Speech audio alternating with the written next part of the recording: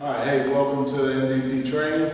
I'm going to show you a couple things that can help you out with some hip flexor problems. Okay, first I'm going to start out with this is a variation of the inchworm. Okay, all I'm going to do is walk myself out till I'm overextended. This is good for helping the core. Okay, if you look closely, I'm shaking.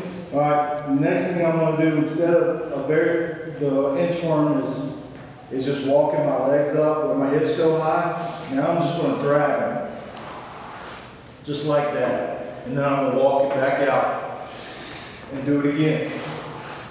A good hip flexor exercise. You can also attach a towel to it with a weight behind it so you have to drag something for extra resistance.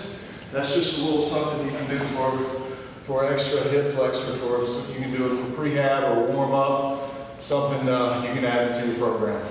Thanks. See you next time.